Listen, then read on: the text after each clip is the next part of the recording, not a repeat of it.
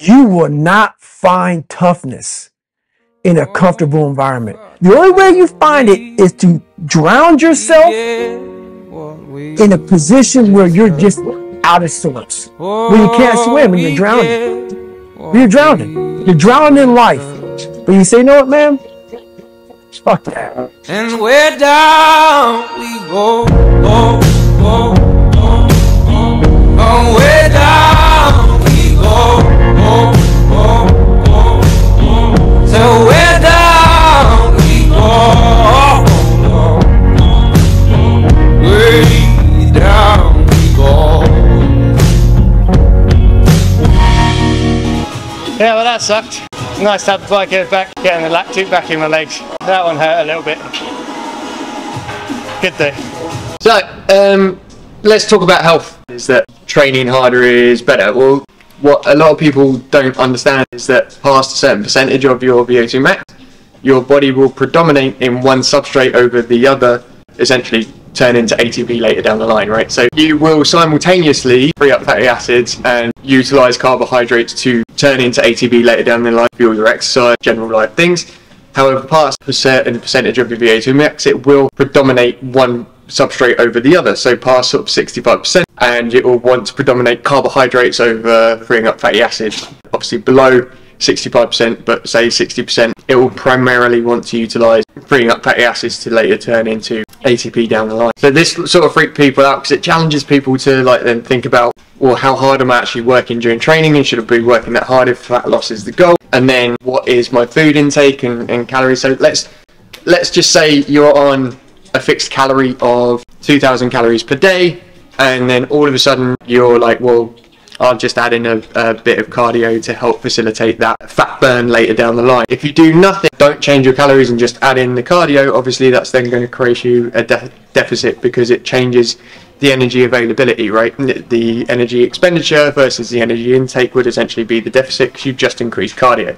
Calories in versus calories out, right?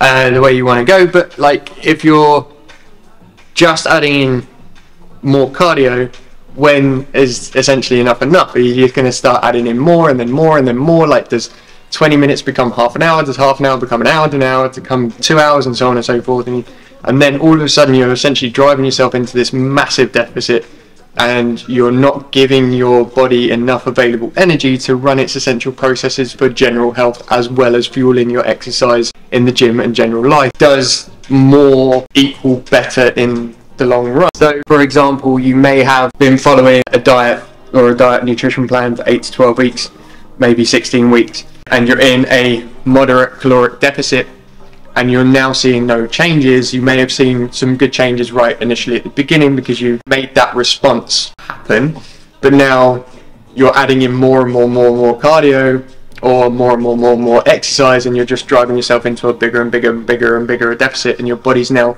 systematically trying to shut some processes down to preserve whatever energy availability there is left to run its health processes, and then in turn you will then see a knock-on effect later down the line, which we'll go into on another video.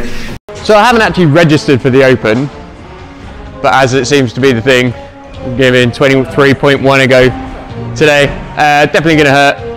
I think my strategy for this is to pace myself on the row and just maintain my pace throughout. Going to aim for about a 4-minute row, and my goal is just to make it to the ring muscle ups. I haven't actually done a ring muscle up in about 6 years, so my goal is just to make it there, and if I get one, I get one, and that'll be a bonus. So yeah, so for those who don't know, 23.1, 60 cal row, 50 toes to bar, 40 wall balls to a 10-foot marker with a 9-kilo ball or a 20-pound ball if you're in the States. 30 cleans at 135, which is 61 kilos, and then 20 ring muscle ups. I'm definitely not going to get 20, but one will definitely be a bonus. So 23.1. 3, 2, 1, complete. Yeah. Hey. Okay. Ooh. Okay.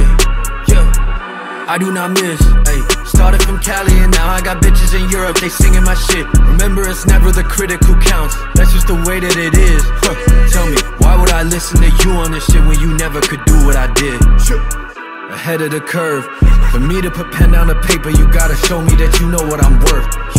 Own all my masters, I'm never signing a 360, it's 10 for the verse, 10 for the watch, shooter like her. I've been a boss ever since birth. I got a check, Vaccarello made the shirts. I really feel like I'm chosen, yeah.